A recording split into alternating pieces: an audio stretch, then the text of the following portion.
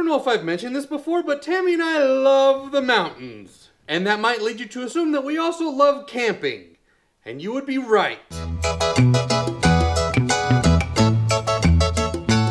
As soon as the snow melted on our first summer living in Aurora, Tammy and I were in the woods and we found a spot that wasn't quite big enough for our gigundous tent. Look at that googly Pete ginormous tent.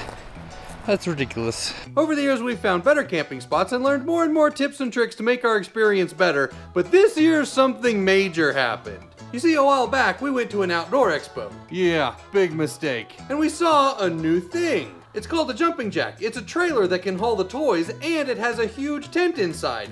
And it's hugely expensive. I mean, not expensive like a full-on RV, but it's a big step up from our Walmart tent. And then, after several years of trying and failing to find good riding buddies, I decided I needed to sell my dirt bike. I know, it's so sad.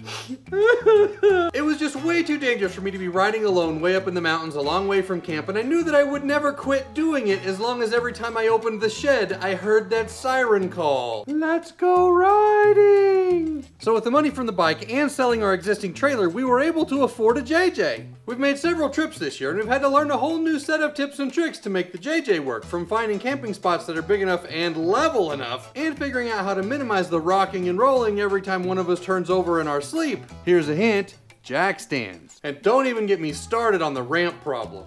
Go, it's Bowen bad. Holy crap.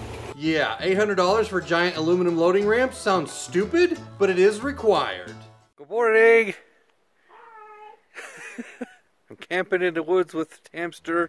We're out here in the JJ. It's a jumping jack trailer, and it's so awesome. It can haul the bear.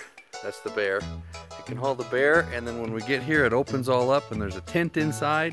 And because we got the 12-foot trailer with the 8-foot tent, we did that on purpose, because then we have plenty of room in the tent, and we have a porch, and we have these like kind of tables on the side where we can put the water and the stove and the food and the coolers and all the things. It's so awesome. This is the rest of the campsite, but sadly, we are under stage 2 fire restrictions, so I can't even run a chainsaw, much less have a campfire. We wouldn't even consider tent camping with fire restrictions because without a fire, you just end up sitting cross-legged on your air mattress all day with nothing to do. But in the JJ... So here's a tour. Oh, wait a second, it's not clean yet. We have to clean up before we do the tour. Here's my bed on this side. I'll make my bed. There, I made my bed. And then we have the table and the chairs. And the Tammy. And Tammy, and that's Tammy's side. Anyway, so we can play games in here, hang out at night, or whatever. Look at all the headroom. And we have our buddy heaters. Little buddy and big buddy. Yay for Buddy. Yeah. And so what I found out was if you crack a window on one side and you leave the bottom of the door unzipped a little bit, it pulls the air through and you don't have to worry about running out of oxygen or carbon monoxide. Plus, both of these actually have carbon monoxide detectors in them and they'll shut themselves off if they get too bad. So that's cool. We can run it, and if we fall asleep, it's not, you know, we don't have to be scared of dying. So that's good. Hi, Lee. Yes, dear. Hello. Yes, dear. That's the only thing about this that I don't like. Our beds are on 2 different sides. Yes. So no snuggling in the morning. I don't have my human pillow.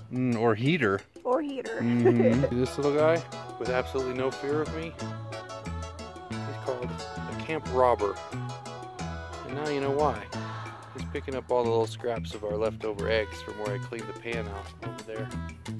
The bad thing is, we don't get everything buttoned up real good while we're gone. He and all his buddies will come over here and clean us out. What were you saying? What's that? Time to go. Another new thing this year, I finished my onboard air project in my truck Buster. That's so awesome! I got a new helmet. You did. It's too loose. No, it's not. It's pretty. It is pretty. On this day, we did the Swan River Montezuma Loop, starting off with North Fork Swan and stopping off at the Wise Mountain Cabin, which was occupado.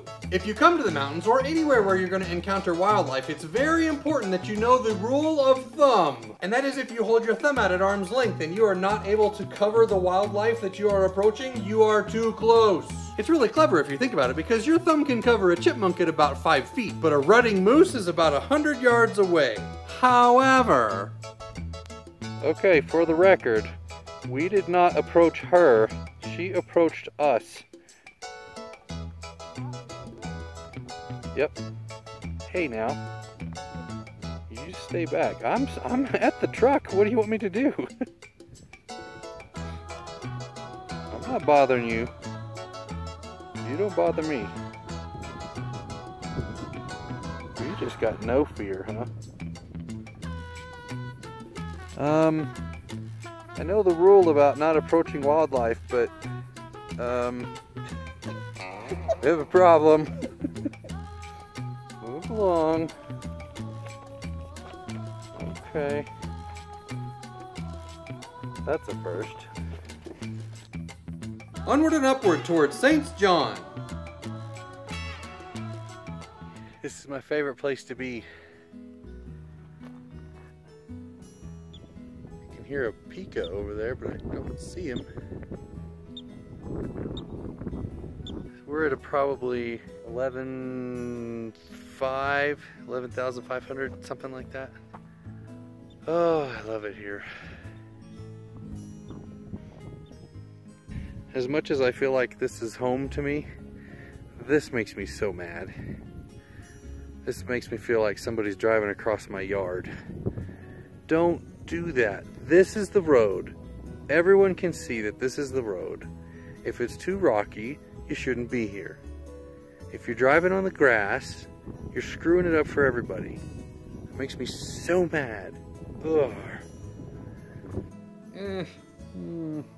Anyway, down St. John, and yes, it is Saints, plural, a little side trip to the Hunky Dory Mine, then through Montezuma and up Deer Creek.